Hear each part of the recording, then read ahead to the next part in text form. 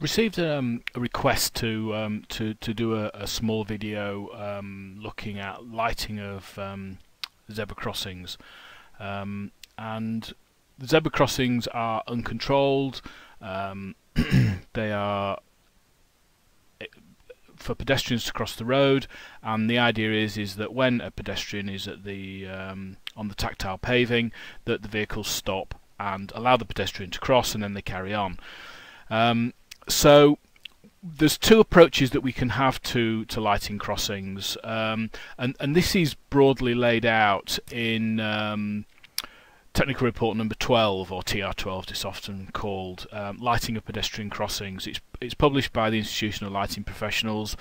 If you want to get a copy, if you go to the ilp.org.uk, go to Resources at the top here, and then go to Professional Lighting Guides on the left, and then scroll down to TR12, and then you can add it to the basket and purchase that using a credit card and so on and so forth. The prices are on the screen.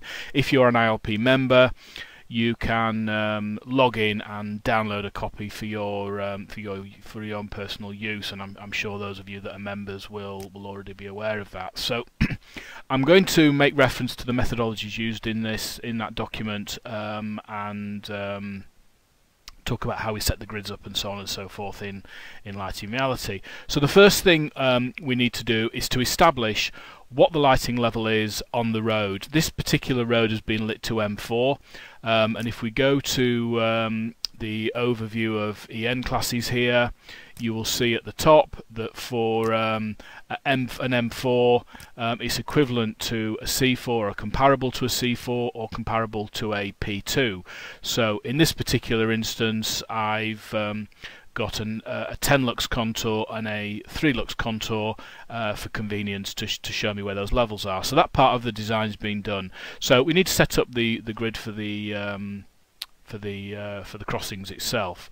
So the first thing I do is I'm going to go to the calculation menu and select a new grid. That comes into the bottom right hand corner. I can then go through and redefine the location of that onto the area of interest. So generally, as a rule, I normally recommend that we use a 1.5 meter grid spacing on calculation areas. So something like that, and this is an exception where I actually recommend something else. Let me just cut out the area of the crossing itself, and something like that. And one of the things that we do when we light crossings is we light it to 3.5 times the approach lighting and 60% uniformity. Now, if the grid spacings are at 1.5 meters or less, you're not going to get very many grid points on the crossing. So what I tend to do is I tend to go to a 0.5 meter grid spacing, or thereabouts.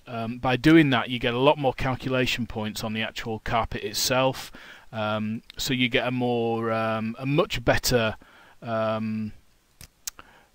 answer in terms of uniformity.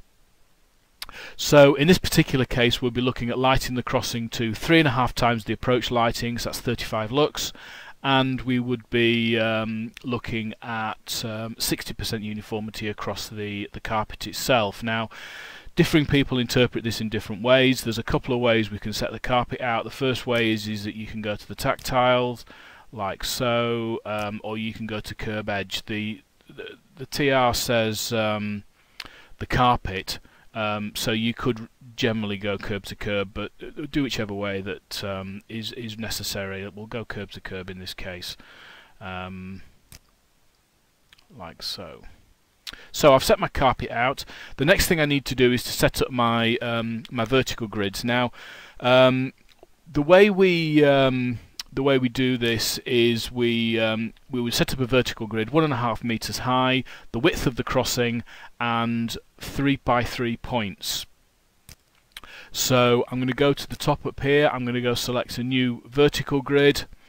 The grid has come into the bottom right hand corner, and I can then go through and specify the position that I want that grid to go in. Now, again, different people do this in different ways. I tend to use 5 grids, so I use a back of path on both sides, a front of path on both sides, and a centerline grid. I'm not saying that's right, that's the way I do it. Set it up as 3 grids by 3 points by 3 points. And now the thing that's really important when we do this is that you look at the side that the light is actually falling on, and this is where the show direction arrow that's actually turned on in the top toolbar here actually comes into use. And what you need to make sure is that that arrow is pointing towards the crossing.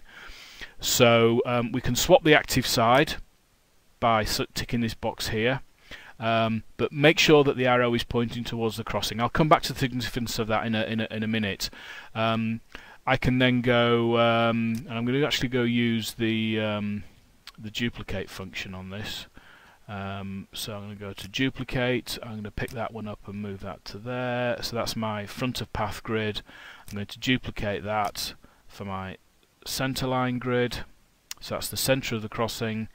I'm going to duplicate again, so that's my front of path south, and then duplicate again, and we'll put that one there. So all of these grids are the same width. So and then obviously we need to give them a name. So grid 8 I'm going to call BOP for back of path south, and I need to swap the active side. You can see on grid 8 how the arrow is pointing down, so if I swap the active side it's now looking at going the other way. Grid 7 I need to do the same thing. I'm going to call that front of path south. Grid 6 I'm going to call that center.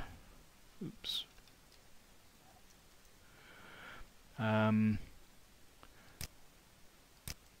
Grid 5 I'm going to call that FOP north. And then grid 4 I'm going to call that BOP north. So I've got my grid set up. So the back of path ones I've set up. The center one, again we can swap the active side, and what I tend to do is to set the lanterns up and then look at whichever one is the lowest one of the two values, so that becomes the dictating criteria. So I can go back to my lighting design. I can then go add some columns in, which would be somewhere about there. Rotate that around. Yep, that looks fine. I'm going to go put that one there. So I'm assuming that these lanterns are actually going to go on top of the Belisha beacon poles, so you would put your Belisha beacon pole black and white, extend that up to 6 meters in this case, and we can then go through and look at the various results. So I'm looking for 35 lux or better on the carpet, which I'm achieving, and 60% uniformity, which again I'm achieving, the minimum over average. And I then need to go through and look at the various grids. So on this particular grid, I'm looking for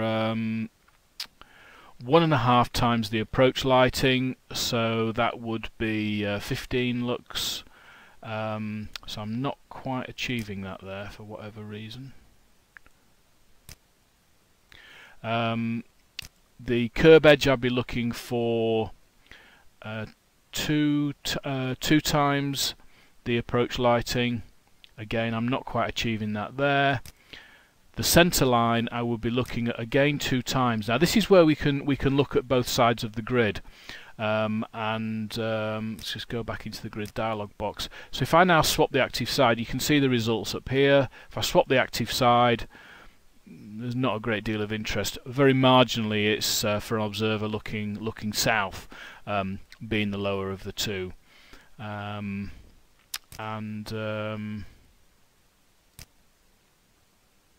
Similarly there and similarly there. Now I've just realised why none of this is working. The grid height should be 1.5 meters for each of your vertical grids, which I forgot to add in before. So I'm just going to go through and change each of those, which I have now done.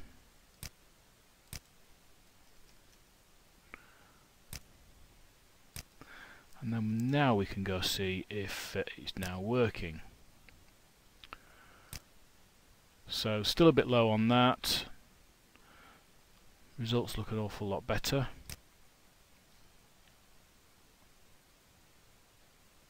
Can't entirely remember where the poles were actually going on this. So that's how we set up the calculation grid. Obviously, you would play around with different optics, and look at a different lantern option to see if that could be improved. So we're going to go to a slightly higher wattage. So that one now works.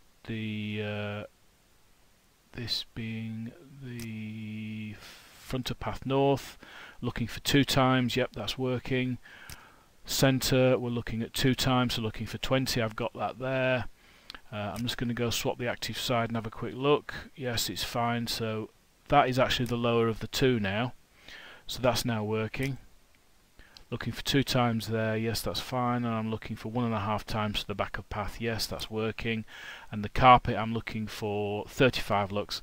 If I'm honest, that's perhaps a little bit too high. Perhaps, yeah.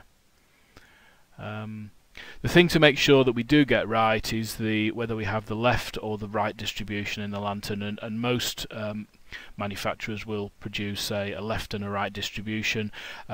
This is obviously a 2-lane carriageway, so you have vehicles in the top lane going left to right and in the bottom lane going right to left. If it was a one-way street, you would have a left aligned distribution up here and then a right aligned distribution here. Obviously, if you're on the continent and you're travelling in this direction, you would need 2 right lanterns, not 2 left.